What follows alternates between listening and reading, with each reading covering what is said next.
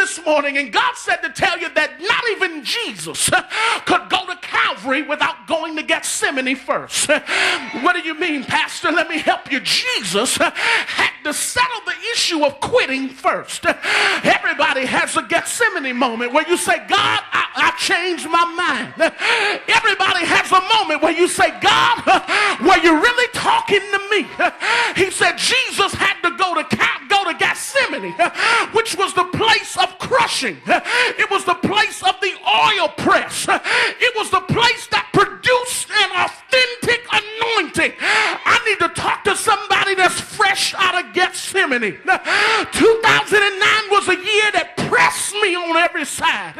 It was a year that crushed me on every side. But the anointing that's on me now is fresh and it's greater.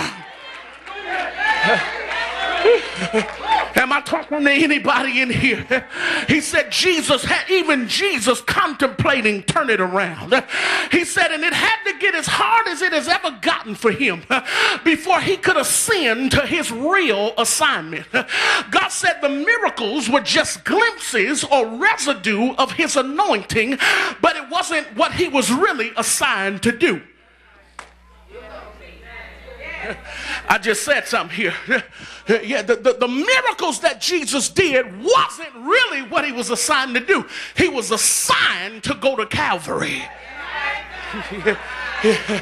See, why you tripping now is because you've seen miracles and now you at Calvary. Look at somebody and tell them I'm about to go into my real assignment now. Somebody holler, I am anointed. I am anointed. What you saw?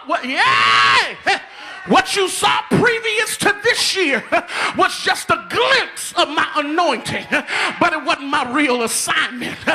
This is the year that I walk in what God has really called me to do.